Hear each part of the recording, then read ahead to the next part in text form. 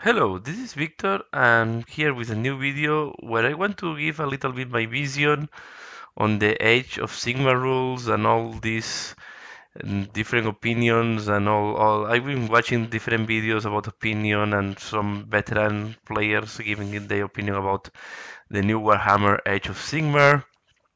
And yeah, and I wanted to also share my point of view as a player, occasional player, but I've been involved in Warhammer 40k and Warhammer Fantasy for a long time, for 20 years. So I have passed through different editions in both games. So, and I also see similarities in some changes that have occurred in the past, especially in 40k. So I want to give my point of view, what I see here, what is surprising me, and yeah, and what I expect in the future on this game. So also working and building up on some of the comments that I have written internet. I didn't have the chance to play yet. Tomorrow I will go for my starter kit. I will start using it, and I think it's yeah. I think I will start using with my son to see how it's playing. The rules look quite basic, and I think they are a good starting for people, a good entry point for people starting in this hobby. So let's go. First, comment that I see a lot of Warhammer Fantasy players. We say the game is closer to 40k. I will say, yeah, the movement and the roam bases are closer to 40k, but all the other things was the other way around, and I have seen the same complaint from the 40k players for a long time. So when 40k moved from second to third edition, it moved to match some rules of the fantasy. Uh, and over time, 40k is incorporating more and more and more fantasy rules into it. So 40k and Warhammer Fantasy always had very similar mechanics. They had the same stats, and I think no, it's more different than before. Yeah, the movement is very similar. We have lost all these complex movements that we used to have in fantasy, and also the combat results with the pursuing and all this type of stuff is changing a lot. But yeah, it was for me it's as close as 40k it was before, and they changed some mechanics that now are in 40k and will not be there. 40k is not using a lot of modifiers, and I see that we still use modifiers, for example, in Age of Sigmar. So yeah, the movement is closer to 40k. They move like in 40k indeed, but in 40k all the units move the same. It's not the same in Warhammer Age of Sigmar. We have different movement for each unit. While in 40k the movement depends on the type of unit, and all the humans, elves, dwarf all move the same. And yeah, I will say that there are similarities, but they always win these similarities. So yeah, it's for me it's like a kind of fun thing because 40k players complain that the game is getting closer to fantasy, and fantasy players complain that it's getting closer to 40k. And for me, to be fair, I don't care. I want to look for rules, and if they use the same rules, it will be good as well for me. So I don't see what is the issue that is getting closer to 40k from my point of view. Then we see that there are things that are simplified a lot, but I think there are other things that are more complex than before. And is where they try to add some more complexity. Movement is the big simplification, and I think this was needed. Movement, for me, the movement in fantasy was a pain and a room for a lot of mistakes and a lot of taking advantage when it's not nonsense advantage. Uh, all the mechanics of movement, depending if it's fast cavalry, if not, and what you can reform, you cannot reform, should reform, all these type of rules. How to pivot is a pain. It was also difficult always to measure how much you pivot. At the end, you arrive to a compromise. Okay, I will say that these are 3 inches, but all this movement was a pain for me, and I think simplifying the movement is a good thing. People are saying that this is killing the strategy. I will say that the positioning of your units on the battlefield are going to be key anyway. How you put them on the battlefield, in what order you put them in the battlefield, I think these are going to be key. In 40k, a lot of fantasy players say that it's too simple, but in 40k, if you put wrong your units on the table, you are a screw up. So you have to know also how to put your units. So yeah, movement is being simplified. I think for me, I love it, the simplification on the movement. And now I want to see how it works. We have to say that a lot of battles have been played, a lot of the battle reports also have been played in small tables, what makes that the charges are very easy to be done in the first or second turn. There is not a stats comparison, and this is a big simplification. Normally, we were used to have weapon skill versus weapon skill, strength versus toughness. This is not modified, and we have to hit and to wound rules. Uh, yeah, it's a simplification and makes that you are not depending on your opponent to know what are your opportunities to wound and to hit. There are maybe less modifiers, or the modifiers are simple, but I'm not sure here because we also have the cover modifier in Age of Sigmar. Yeah, we don't have negative modifiers to hit. This is a big difference. Uh, I don't think this adds complexity because on the other side we will see that we have other rules that are compensating this, and we don't have options for the characters. The characters come as they are on the scroll, so they are not options to tailor-made your general or to tailor-made your BSV. They are non-magic items, and the magic is very simple. So all the characters construction is being simplified a lot, and I like it as too. And I guess in future we are going to see more complex things. This is my guessing, but I don't know for sure. But today, yeah, these are the other big simplification. They simplified a lot the characters and the units uh, in terms of making the unit of the characters. What is more complex from my point of view? So the monsters, no, I think this is a thing that have been overlooked, but the monsters change the profile uh, depending on the wounds that they have received. And this is very neat, and I would like to see this also in 40k. So uh, it's interesting to see that the monsters are losing their efficiency, and they are slower, and they are less strong, and they have problems when they are wounded. And I think it's a good compensation of the big monster against the infantry. So now, yeah, the infantry unit is losing efficiency because they use mothers. It's good that the monsters are losing efficiency when they lose wounds. Another thing is that no all the units have their own special rules. Even the bowmen from Betonia have special rules. In the past, this was much simple. And now you will see that all the units have some special rules that if you use them in the right moment will make this unit more dangerous. So yeah, I will say that overall, yeah, it's simplified version, it's more simplified, but there are some things that are changed and are adding complexity in other parts. Other thing that people was complaining, we only have 4 attributes now. It's not 2. So in fantasy we used to have movement, weapon, ballistic skill, strength, toughness, initiative, wounds, attacks, leadership, and maybe armor. But now we have move, wounds, save, bravery. We have attacks because in the profile you have the attacks. We still have to hit and to wound, and we have the rend if you apply it. And to hit, you have different profile if it's to hit with a ranged weapon or if it's to hit with a close combat weapon. So this makes that in the past we used to have 10 attributes, now we have 9 attributes.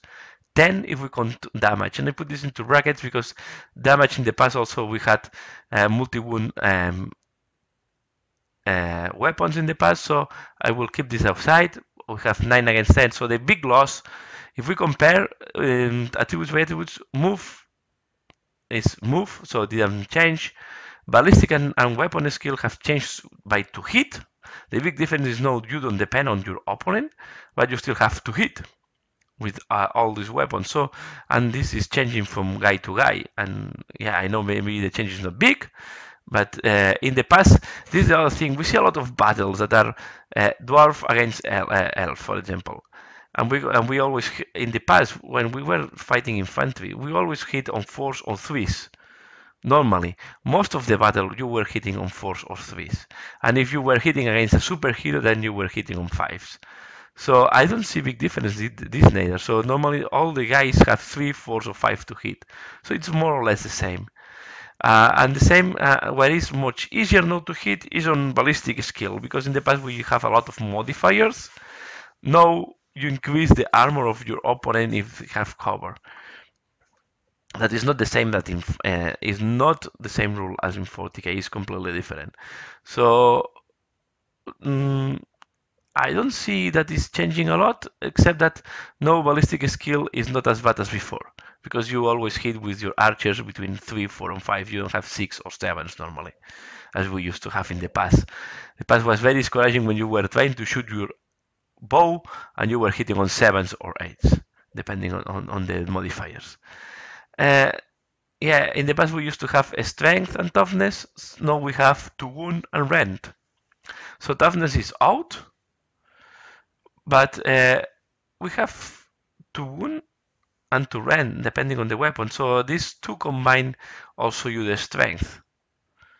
So rend is modifying the armor of your enemy, so it's part of the strength that we used to have in the past, the modifiers of the strength on the weapon. So again, we have two variables to play with and to make a unit more or less efficient. Initiative have disappeared, and with the new mechanics make no sense. Wounds, yeah, we still have wounds. Attacks, we still have attacks. If you look at the profile, you will see that you have a number of attacks per guy. Leadership is changed by bravery. It's a completely new rule, but we still have something similar. And the armor is substituted by the save, and in the past was also save. We don't have no armor save and war save. We have a save, one save, and I think this makes sense. I know people were complaining because we roll 3-4 times for save. We have one plus rerollable plus the war save. Come on, guys, it's better one save, and if you pass, and you pass not pass. We'll say also the wounds are part of the toughness of the pass. So in terms of variables and how you can play with the variables is not changing that much from the past. And it's not that simple as we have looked. We only look the four main things, but we forget that in the same battle scroll or on the same in the same profile, we have all the weapon description and what is the percentage to the dice you need to throw to hit and to wound and the number of attacks. What is I see what is the thing that is puzzling me more and what is confusing me more on the new rules is the army creation. This is the thing that I really think that we are playing at test rules most likely. I'm pretty sure that Games Workshop in the future will give points to everything. If you look the battle scrolls, you will see that you have options there. So the for example, the Empire, the Statal regiments, they can take sword and shield, they can take halberd shield, they can take spear shield, and they have different profiles. What is the sense? You will take the best of the three of these three weapons. Why you have three different profiles? I'm pretty sure in the future they will pay points for the equipment. And the same for the characters. I think we are going to see more in the future, more special equipment and more things. So I think we see here an extremely simplified version of the rules where all the equipment, all the options are given in the battle scrolls. And this is my guess and my bet. I think in future we are going to see points on all these options. It's like the having the champion on the unit is no is there as an option. You can take it or not for your unit. Why will you not take it? If you have the miniature, why will you not take the champion on the unit? What is the reason? So you will have it there. So these are things that are I think we are going to see in close future. The other thing that is I think it's a big is not working, and I understand why Games Workshop did that is the measuring from the miniature. I think they put measuring for the miniature to avoid that the people have to rebase everything. Yeah, I don't know what is worse, if measuring from the miniature or rebasing everything. So far, I will try to measure from the miniature, and both cases have advantage and disadvantages. So measuring from miniature is one of the things that is criticized a lot, and I can understand people can can use the position of the miniatures in their advantage. But I will say that I think this is a good solution at the end, to avoid that everybody have to rebase my army. I prefer this solution that to be the need to rebase all my Skavens or all all my armies. So yeah, the only solution to avoid that was to have a standard basis for everybody and oblige everybody to change the bases to run bases or do something like that. In that way, if not, you also people can take advantage the size of the bases, or can use the size of the bases in their advantage. So let's see how this evolves. These 2 points. So the army creation, pretty sure we are going to see points somewhere in future. And measuring from the miniature, we'll see how this evolves and what are the house rules, what it takes. But yeah, if in the tournaments they start obliging you to change all the bases, or you have to put a supplement at the bottom of the bases with a circle, something like that. Yeah, this can also minimize this impact. Things that are new and I think I overlook and I like them.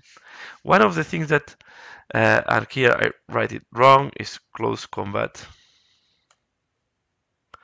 One thing that is overlooked, I think, most of the times is the possibility to disengage from the close combat. I think we this open a new tactical options. Up to now, any of the games from Games Workshop, you were able to disengage except if you have a special rule. But now in this game, you can disengage easily from the close combat. So you only at the start of your turn, you decide to disengage, and then yeah. So and then you move out. So and there is no roll, there is nothing need. So you decide to disengage, and you get out of the combat. And these are open possibilities to use screening units, for example. Imagine that you have a very weak unit on the front that is absorbing the charge, and then you have your elite unit at the back waiting for your turn. So on your turn, you just disengage the weak unit in the front and charge with the strong one. So this opening other possibilities that I think people are overlooking. And the positioning again, we see the movement is very simple in Age of Sigmar, but the positioning is going to be more important, and this is my guess. Also in close combat, the positioning of your units are going to be very important because you can hit any enemy that is within the range of your weapon. So you don't need to hit the unit that is attacking you. If you are engaged, if the engage is quite complex, you can hit the unit that you want, and you can split the attacks as you want. So yeah, the positioning is going to be important, and to be able to disengage is also going to be very important. Other things that I think that are quite different is all the interaction of the heroes and the generals and all these type of things. They will interact more and more with the units, and they have a lot of special rules to interact with the units. I just was reading the battle scrolls for Bretonnia. There are a lot of different interactions that you can use there, from the who is the sorcerer, the lady that can heal wounds, to the general that can make that can give the order to avoid the effect of the bravery. So there are a lot of orders there and a lot of special skills that they will make the interactions more complex between the units. And I think this is also quite overlooked sometimes. So the heroes are not going to be there just to be a beast on close combat.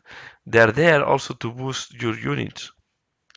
And then the thing to roll each turn who is first, I think this is going to be also to change the way we play. So these are things that I think is where we are going to see a little bit the shift of the strategy in Warhammer Fantasy. So we'll go from pure movement and positioning to the positioning. I think is going to be key, still be key. The orders of how you interact with the heroes and all the ranges. So you have to be, and this will they tell you how you what to put your units on the table. And yeah, and also the uncertainty to know if in the next turn you're going to be the first or the second player. So yeah, there is another complaint that was for me quite fun. That is, especially being 40 kill players, that people is complaining that they have to move a lot of units. And I understand normally in fantasy we have double units, double of number of miniatures than in 40k, more or less. But in 40k we have armies that have a lot of miniatures on the table. If you play Imperial Guard or Astra Militarum, you will have a lot of miniatures, and nobody's complaining there that they have to move miniature by miniature.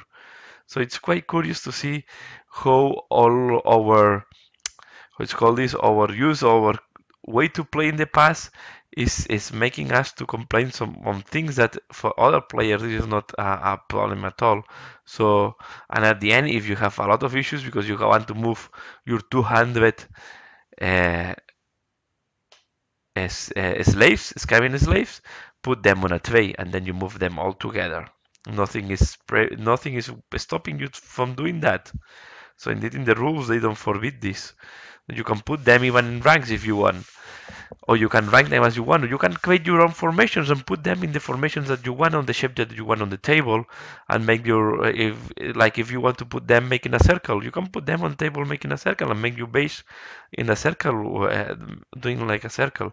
So yeah, so don't constrain yourself. You don't need to keep this 1 inch, and you can put them base to base, and you can use the tray with the shape you want if you want to move them all as a one block at the end. Just be careful that the block have exactly the same positioning at the beginning and the end. If not, people will consider some miniatures are moving more than what is allowed. So yeah, this is where I just want to put in some of my point of views.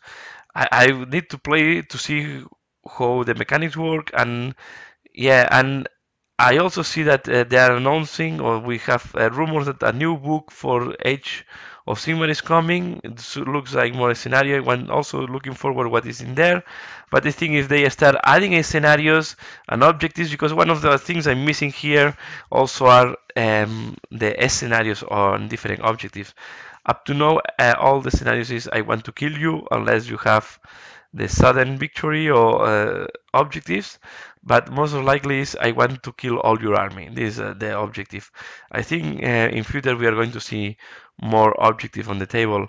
Remember, this is like um, a very basic rules. It's like in if you have the starter set and you only have the small booklet that is telling you how to play with very basic rules.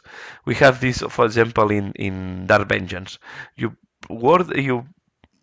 um, buy the Dark Vengeance, you open the cage, and inside there is a very small booklet with very easy missions that are most of the time unbalanced, but the only objective was to show you the mechanics of the games. I have the feeling this 4 pages is that. I have the feeling this 4 pages is this small booklet that normally goes inside of the starter kits to show the people how the game is played. And I expect later on to see more elaborated rules in this game. So this is my point of view. Uh, I hope you give a try to the game. I think it looks interesting. I think people overlook some of the complexities that is not really on the rules, and I think most of the complexity comes from the interaction of the different units. And if you read the rules, you will see that there are units that interact in each other. I yeah, I know that the army creation is the big issue or the big problem we have now with this game, and I expect that is going to be solved. I don't think Games Workshop will leave it on just grab as many miniatures as you want and put them on the table. I think this will change in future, and I expect that we are going to see points. I know that more skeptical think that it will never happen. Let's see. Let's bet there and see what happens in future. But I'm pretty sure in some point we are going to see more. We are going to see the points, and we are going to see a more competitive side of this game. So that's all what I wanted to share. So as always, thanks a lot for watching this video. Please leave your comment below. Uh, don't be too aggressive. It's just an opinion. We are here to take some easy time to enjoy these games. And if you don't like the game, there are more options out there. But so far, as I have the miniatures and I invest some time in this hobby, I will give a try. I will play, and at the end, I think yeah, I think we are going to see new players on this game.